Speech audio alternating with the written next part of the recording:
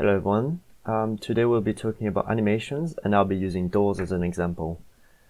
So if you remember, if you've watched my very first video on doors, you should know that when we scripted a door, we had to move the whole position of the door. So we had to change the y-axis, the x-axis and the z-axis every time we clicked on the door.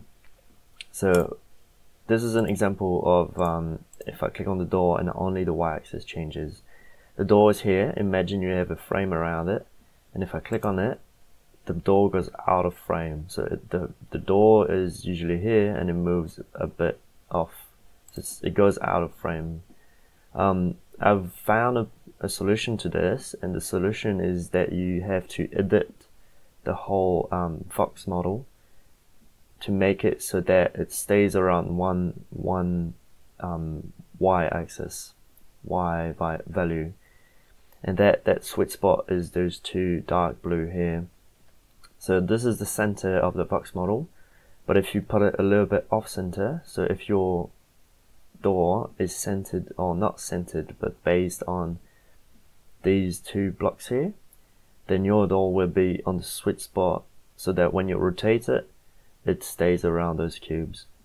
So for example, this one goes out of frame, but this one, if I click on it, it stays around that sweet spot there. So I've put these little black things here to help me see, and the door just stays on it. So that makes the scripting much easier, and it makes your life much easier. So that's good. Now when you open the door and close the door, there's no animation, it just skips from one to the other.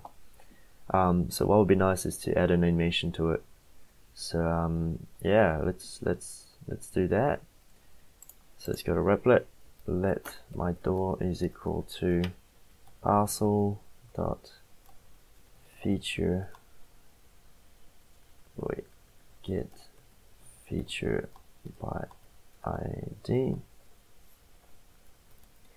My door name is door with 3 O's. Then let A1, which is our first animation, equal door dot create animation, and it's a rotation. Cool. Alright, so A1 dot set keys. This is a dictionary, so don't forget the curly brackets and the square brackets. Nice. So we want frame and value. Alright, so the frame is the number of frames you want your animation to go for. I'll put 30 seconds here, 30 frames, because the standard is 30 frames per second. So the animation will turn out 30 frames per second. So if you put 360 here, your animation is gonna last 12 seconds. So I'll put 30 so that it lasts 1 second. So what do we want to add as value? We'll put door dot rotation, dot add new vector 3 0 0 0. Cool. So we've got a vector and we've added our thing or rotation. We want the door to rotate around at the y-axis, so I have to change the y-axis to something. So I've put 1.5 here. If I had put 3, the door would have gone all the way 180 degrees.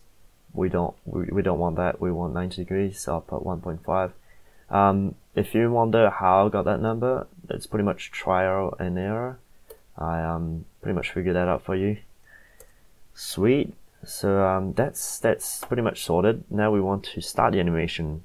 So how does that go? We're gonna put that script on a button. So we want feature dot on click, good old click, and then a new event, up, and then door dot start animation it's a list, and you've got A1 in it. There you go. Just making sure the code's alright. Looks good to me. And then you add this to your button. And refresh. So I've been using the UI HTML, the HTML UI, but I've also been using the isolate flag, which is isolate equal true, and that allows me to load my parcel without any other parcels around, and so it makes the performance so much better, and it makes the scripting so much faster. Alright, so the script is on, door is there, let's try it. Ooh, not quite working well, is it? So let's have a look. Where's our problem here? So we've got new vector 3. Should probably have looked in the console. Visibility, visibility, that's not what I want. Door start animation. Ah, I see what the problem is. Problem is because we needed an S here. Start animations. The reason is because we'll be able to have multiple animations at the same time. So let's get that. Put it there. Oh, that's a kind of small mistake that can ruin your day, but it's okay. We found it easily, so should be alright. Alright, there you are. So let's try this. There you go. So that's nice. So now the problem we have currently is that if I click on this button again, it's not gonna close the door, or it's not gonna open it further. It's actually gonna restart the animation. So there's no loop for animations yet, and there's also no even control. So there's no way you can check whether the door is open or closed yet, apart from creating a variable yourself. But the problem is, if you make another animation that would pretend the door is closing, since when you click on the button, the door restarts here, restarts closed, then your animation will just go the other way around, and so the door will open again, but on the other side. If that makes sense. I hope it does, because yeah, that was a bit complicated to explain. But yeah, so that's your animation. And now if I click on the door right now, what it does is it does the previous positioning that I've had done. So it just does that scripting that was on the door. So yeah, that's your first animation, which is rotation. Now another animation that we have is positioning. So we've got that box model here, I've got a button here. Let's try to move that around, so move it further. So let's change this. I'll change it to Vox model. The Vox ID is Vox. It's not rotation anymore, it's position. Gotta change all this. So Vox model dot position. New vector, so we don't want to move it around the y-axis, we'll move it around the z-axis, and I'll put let's put -2. Let's go for 12 seconds. Let's go for 12 seconds. And I'll put -1 because -2 is a bit too big. Alright, so let's change this, Vox model, and here, Vox model. There we go, everything should be alright. Let's copy this and paste it here. Hop. Refresh.